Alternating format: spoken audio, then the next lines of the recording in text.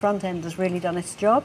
It's absorbed a lot of the energy from the crash. It has moved back in, but it hasn't moved back in too far. The cabin integrity, so the shape of the cabin has stayed intact, and we can see here the way all the airbags have deployed. As well as that, we can see that the restraint system here has held the passenger in place, and whilst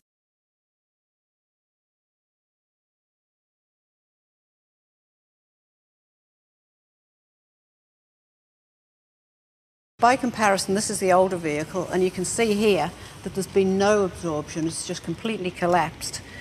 We keep talking about the cabin staying in shape, and we can see here already that the cabin hasn't stayed in shape.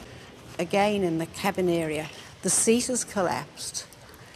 We can see that the dummy has hit the steering wheel and the dashboard. So with this, there would be severe head injuries, severe chest injuries, leg injuries.